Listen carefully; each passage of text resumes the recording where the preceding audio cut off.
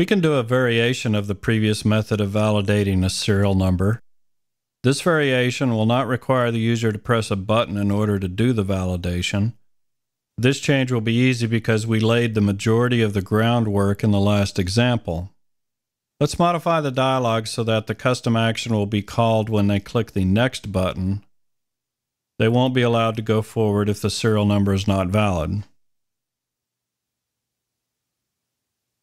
First thing we're going to do is delete the validate text control and the validate push button control.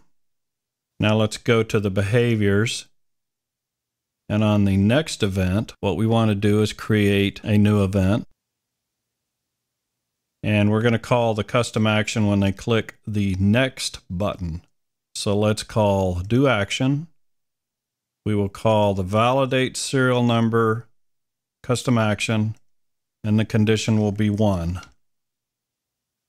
For this to be called, we've got to move it to the top of the list. So it's always called first when they click the next button. That way the serial number will always be validated. So since we place the do action event first, the custom action will be called first, and the installer will wait until it comes back before it tries to do any of this other stuff.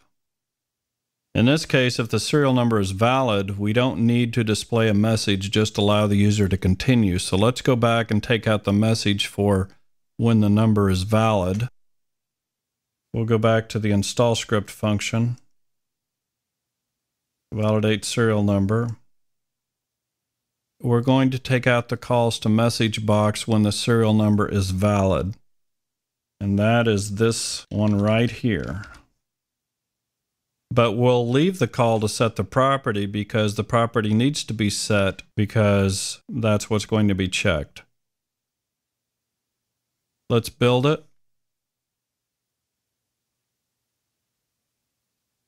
Let's test the user interface.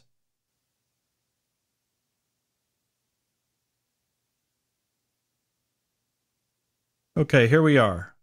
Let's just click the next button with nothing in the serial number.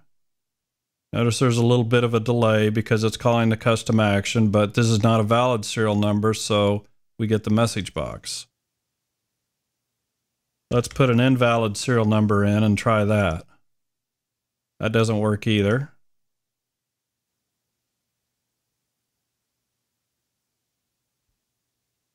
We should be able to go on.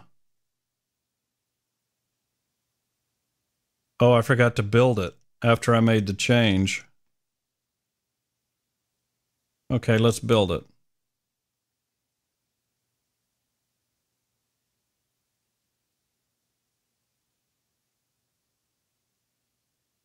Now we'll run it again.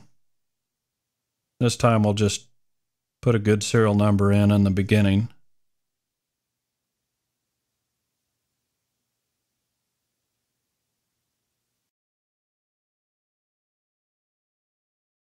Okay, something's wrong here. What?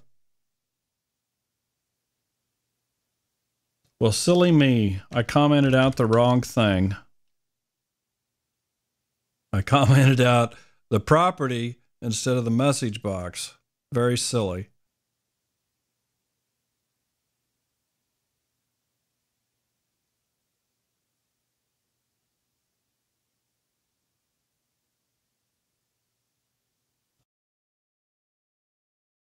I'll put in a valid serial number.